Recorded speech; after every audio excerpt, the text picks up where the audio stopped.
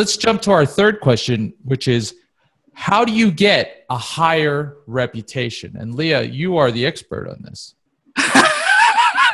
It's kind of an uncomfortable place to be, as Cass has pointed out in the past. Like I mentioned, I'm firmly of the belief that my actions from day one in Steem It helped to create my high reputation, which was I spent 50% of my day. By the way, I had quit all of my day jobs. I'm like, I'm done. Nice. And I quit all of them within 3 days of finding Steem It. I was like, I'm done. I can see this world. It makes sense to me.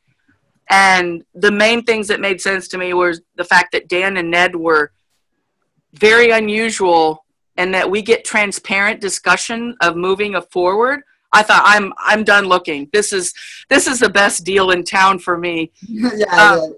Okay, so back to the question. I get off track really easily. What was the question again? Oh, reputation. How do you get a higher reputation? Okay. Basically, it comes down to this. Do you realize that reputation comes from the minds of others? People forget that. They think about their own ego when they're, how do I get my reputation? Think about this. Your reputation exists in the minds of others. It's very simple. You do what you would wish people would do for you. Golden rule. And I cannot always live up to this ideal. We are all selfish creatures. And just being aware of your selfishness will make you aware of this one fact. When you write a comment, don't view the comment from your own perspective. Shut that thing off. View the comment from the other person, the receiver. That will eliminate half of your problems right there. Super strong. Basically, you go on Steem It. Everyone's trying to get the master post, the big payout. Very few people go on just saying, I'm going to comment like crazy today. Like, I'm going to give some high-quality comments that alleviates pain, suffering, and confusion from as many minnows as I possibly can. And by God, there's a lot of them. I've given people some of that advice in regards to just coming on. Some people are like, but I don't really post anything, or But I'm like, I would say on Facebook, you post a lot of comments. That's money making comments on. Yeah, Steam. That's what I tell them. It's a natural way to get them doing what they're already doing and getting lured in by the promise of money for something good. I would actually go a little bit further than that. I would say be authentically commenting with writers that you like. Big thing, weaving fabric between everything I talk about, passion. When you find people that you really like their stuff and you comment, you add immense value. Like this guy, the Crypto Fiend, comments these amazing comments on like every secret writer post in existence almost. He earns $14 a week only by commenting. So basically, if you ask yourself, hey, is $0 on my posts good? No. What would you rather have? Now he's formed a bond with me because he has provided immense value to my secret writer project. That is the key. He gets upvoted every single time he comments. Do you realize how much reputation he has gained? A lot. Because it's so clear to me. You create value from your passion, what you really believe and want to go with in life. And you give that value. You hand your value to someone else. I love that. And you don't do it. You don't do it because you're thinking of, well, I'm going to get. No, that's not how it works. If you think that you'll automatically get value, rewards, payment because of just thinking through how is this going to come back to me, it probably won't come back to you. It is an unselfish act that gets your reputation up and up.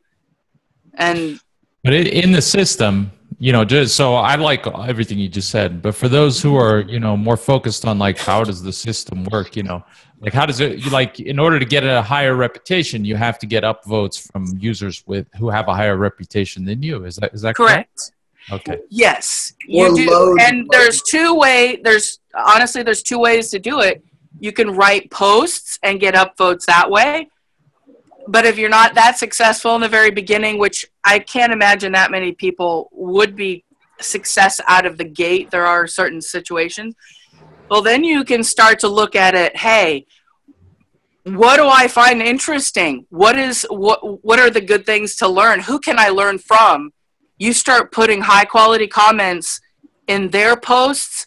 Those authors that you provided immense value to will start upvoting your comments. Your reputation will start rising.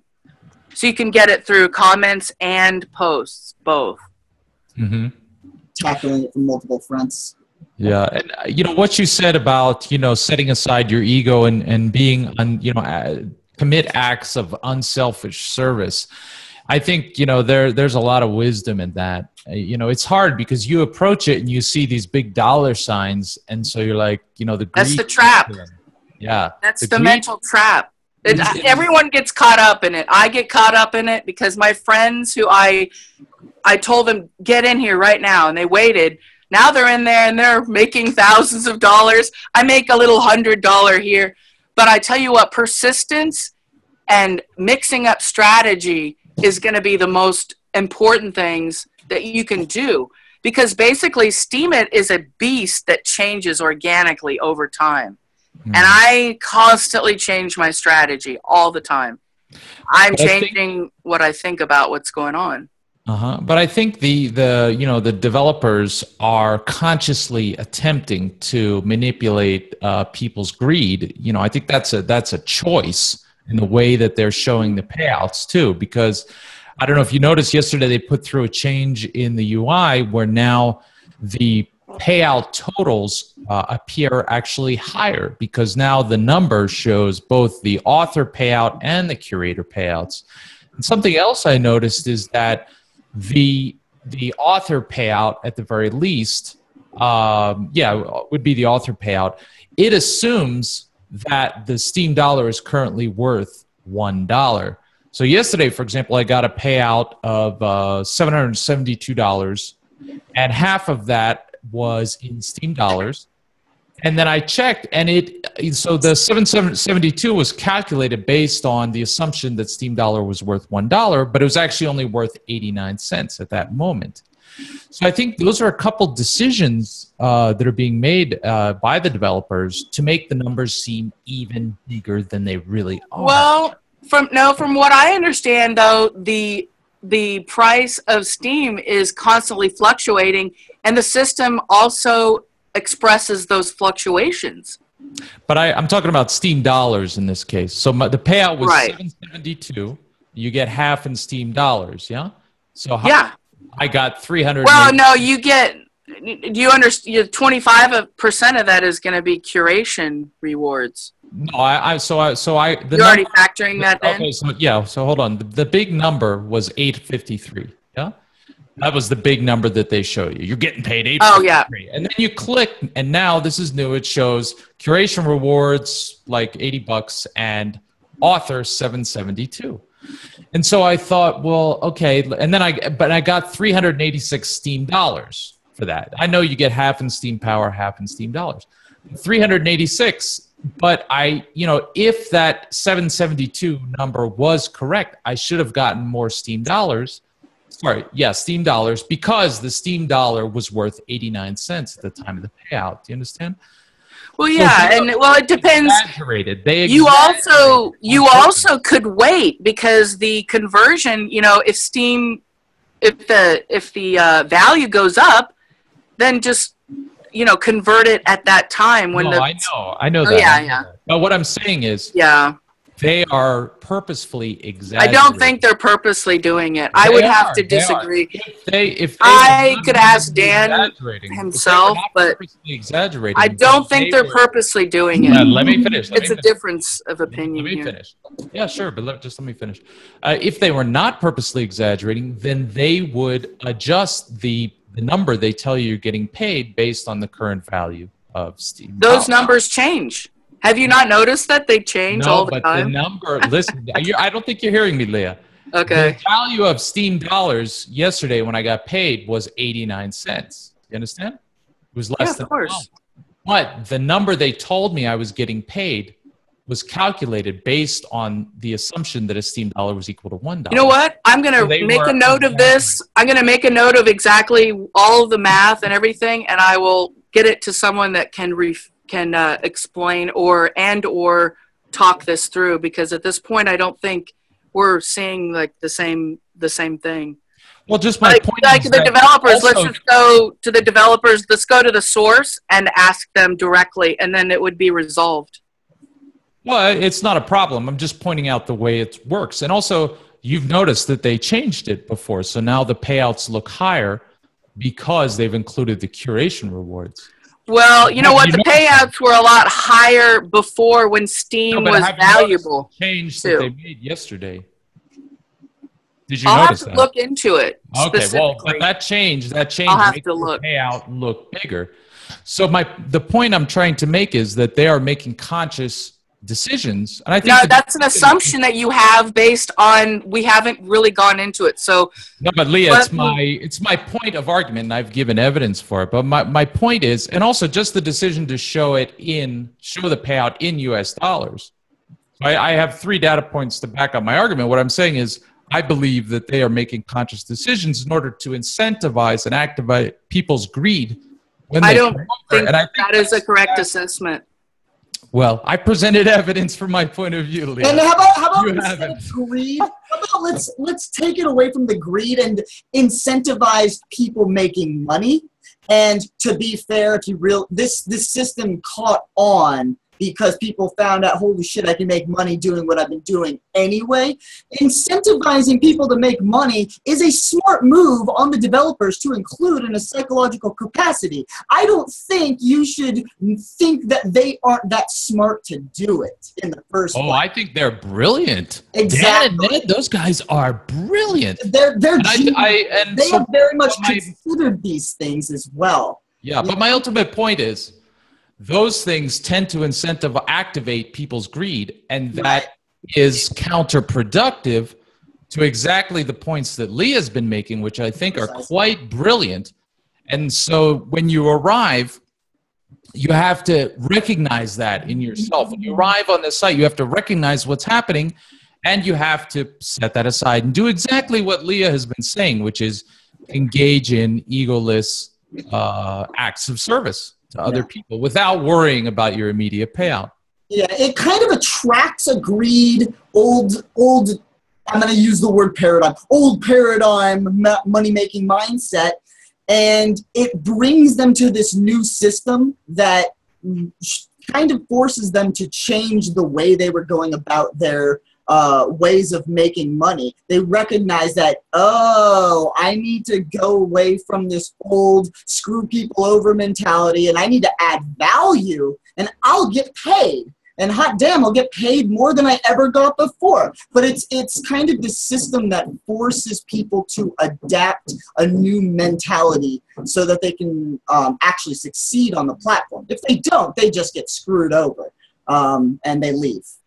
Right. You had a good point that the word value, that is where it's at. So basically, I think when you get into reading, by the way, George, have you read the blog, the Bytemaster blog, on which I've referred to several times?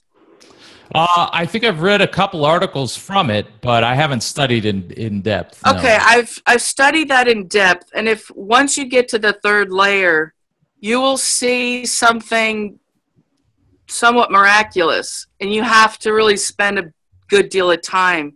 Okay. Right now, most people are on the 1st layer.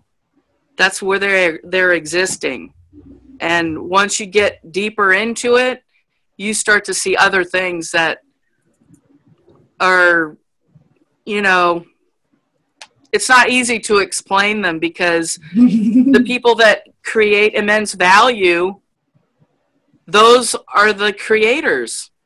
Basically, the creators we've gotten rid of our middlemen now. We're free. The developers, the artists, the creators, the people that have immense value within themselves, they can now share it.